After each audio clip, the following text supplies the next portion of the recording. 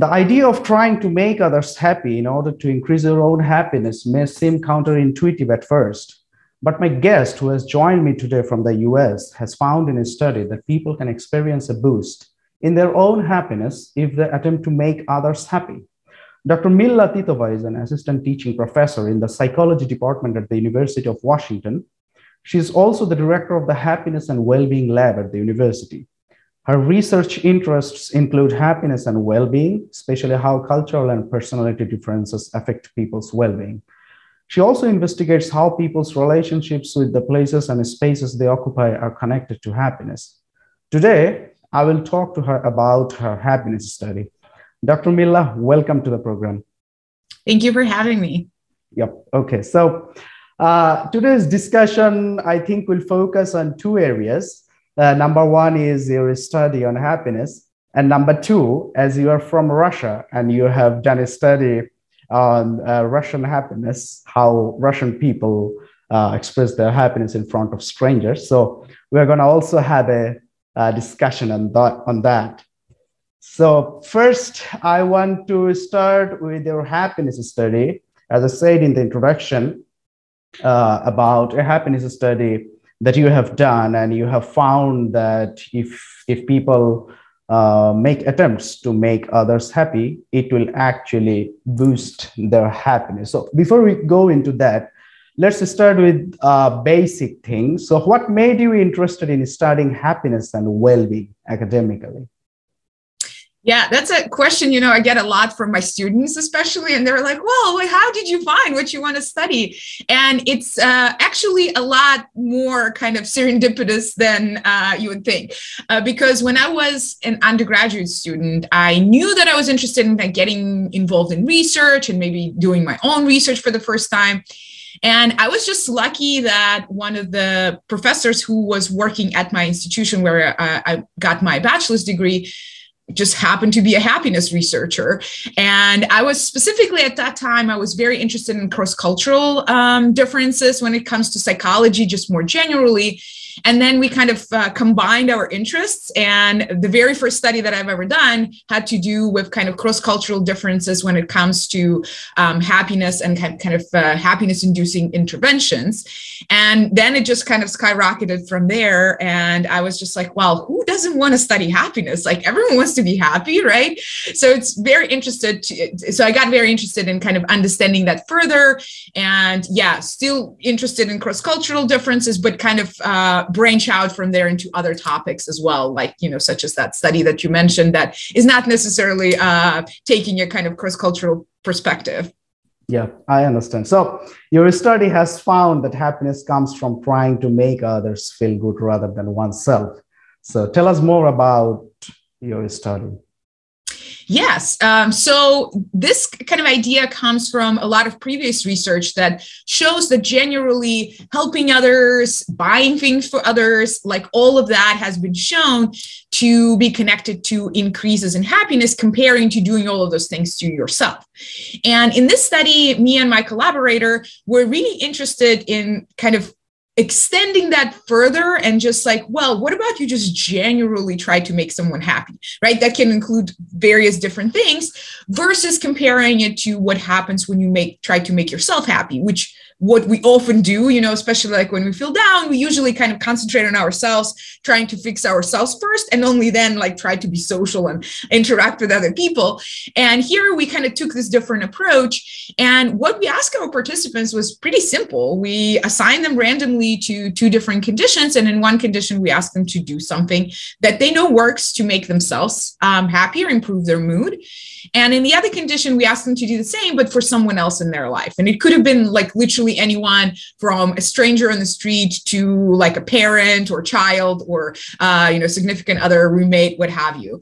And we did find that actually doing something to trying to improve others' happiness and well-being was a lot more helpful for the participants' own happiness and well-being rather than concentrating on their own, which it seems kind of counterintuitive, but it does fall in line with a lot of previous research and kind of theoretical frameworks that are also out there that kind of explain why that happens.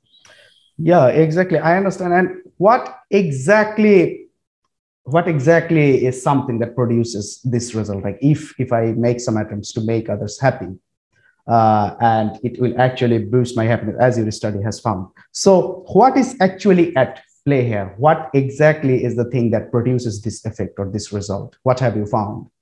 Yeah, so we found that kind of the explanation for this effect is the fact that when we interact with other people, we get an increased sense of relatedness or like connectedness with others, which we know is very important for our happiness. We just know the relationship. We're social creatures, right? People are social. We're kind of hardwired to really get a lot from social interactions. And oftentimes, when I get like a little pushback when I say that, like, oh, everyone needs a relationship in their life. Some people are like, okay, not everyone is extrovert like you. So like, come down, like not everyone needs to talk to people constantly and such, which is very true. But all of us need meaningful relationship. And it doesn't mean that like we all need to find us the one or whatever. We just need some kind of meaningful relationship in our life. And that's true that there are individual differences when it comes to that as well. Some people want to be friends with a lot of people and have constant social interactions. And other people just need that one person in their life who provides that meaningful relationship, that they know that someone cares about them. They know that they care about someone. And what kind of we did in our study, we showed that when we try to make others happier or improve their mood, we do get that sense of connection with other people, and we feel related to them. And that's what really kind of explains that boost to our happiness and well-being in that specific condition. Yeah, I understand. So it's all about having a sense of connection and really connecting with others. So that's what actually driving your happiness when you are trying to make other people happy. So that's what you found in your study, right? Yes. And I think also, a lot of people really did kind of realize how important sense of connection is during the pandemic, right? When we all felt a little lonely and isolated, right? And, all of us felt that regardless of kind of those individual differences in terms of, extroversion or what have you. So I think that, that kind of easier to understand those results now that we went through this, kind of time of isolation. Yeah, I understand. And also, there are other studies that have produced the similar results. So those studies have also found that if you want to make others, or if you make attempts to make others happy, it will actually help you to become happy as well. So I think your result actually is pretty similar to the studies that have been done before in this area of human psychology or human relationship. So anyway, did your study measure whether this happiness is short-lived or lasting? Yeah, we only looked at kind of short-term effects of the study, not necessarily kind of a lasting effect. However, I can kind of assume that if it would be an ongoing practice that someone does, I would expect there to be a long-lasting effect. I wouldn't expect that if one time you do something to improve somebody's happiness and then you're just like, whoa, happiness boost for weeks. I wouldn't expect that to happen. But if someone engages in those kind of practices over a period of time, you would get those kind of short-term boosts that will all kind of add up and will kind of create a longer term boost. The one thing that I would kind of keep in mind for someone maybe trying to do that, it's important to kind of switch it up a little bit. So you don't want to do the same exact thing over time, because we know we do tend to kind of get used to things, even the most wonderful things, right? It's kind of similar to whatever is your favorite food or favorite dessert. If you're going to have it every night, it's going to kind of lose its appeal a little bit, right? So similarly here, if your thing is, doing this one great thing for your spouse, for instance, well, don't do the same thing. Maybe don't do it for the same person. But if you switch it up, if you do something nice for your friend today, if it's a different thing for your spouse tomorrow, and then this great thing for your neighbor, then you will kind of be able to observe that long-term effect from kind of keep practicing that in various different ways. Yeah, I understand. So you have to change. You have to do different types of activities, and try to make others happy if you want to have a long-lasting effect from your acts of kindness, or like charitable acts or something like that. So when you are trying to make other people happy, don't just focus on one thing and do it again and again. So change it and do different things, and then maybe you will feel like different effects of those specific acts and how they are affecting your mood and well-being and subjective well-being or happiness, whatever you call it. So anyway, in terms of trying to make others feel good and happy, what type of activities will produce the maximum happiness in others? What do you think? Is it like charitable act, or, like helping someone who is in a difficult situation, something like that? So what type of activities are we talking about here? Yeah, it seems like I would say like doesn't matter, but it's variety of activities that have a pretty strong effect. So specifically in our study, we asked our participants like, well, what did you actually do? And we found that no matter how we tried to categorize those things, like it just didn't matter. There was no connection between those categories of things that people were doing and the effects that we observed on well-being. So it seemed that a variety of different activities can produce that great effect. Is just kind of the fact that you're taking the focus from improving something for yourself and kind of switching it onto others. I think that's kind of where the key thing happens, right? But what is it specifically? That is kind of a different thing where we, at least in our studies, we didn't necessarily find a specific type of activity that was more effective than other. Yeah, I understand. So now let's talk about something that is related to culture, and that is also related to another study that you did.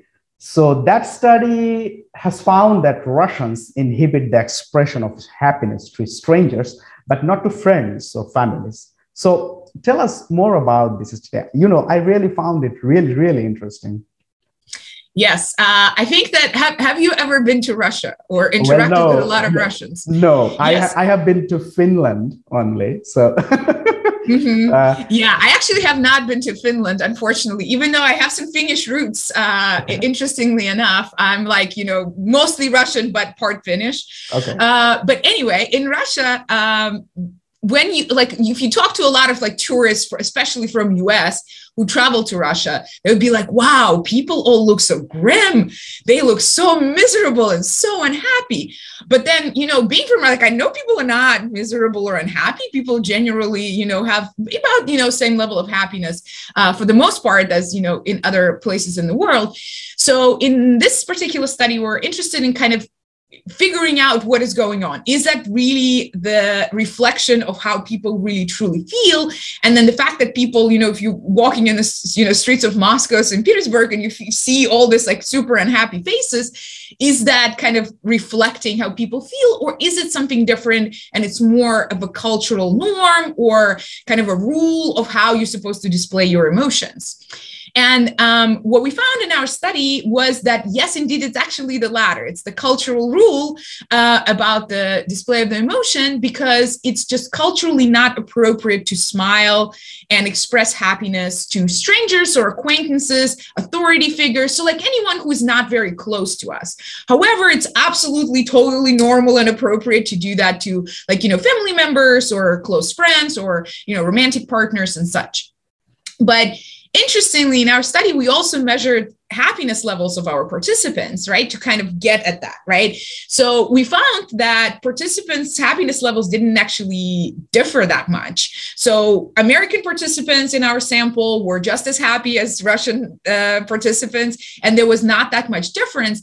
However, when we asked participants about kind of, would you be willing to express your happiness to strangers, Russian participants were like, yeah, no, not a lot of them were willing to do that. But American participants, yeah, totally, sure. I'll do that. That's totally fine. So that's kind of explains this, difference in terms of what you see and what people actually feel down inside. It just doesn't match up as well amongst Russian. And again, if you befriend a Russian and you become their friend, you will see their happiness plenty. It's just when you're, walking down in the street, you don't see that. Yeah. I understand. And so it's actually about a cultural norm rather than how you truly feel inside, right? At least for Russian. Yeah. I understand. Okay, so unlike Russians, Americans do not hide the expression of positive emotion in front of strangers. So why is that? That's also part of the culture, you think?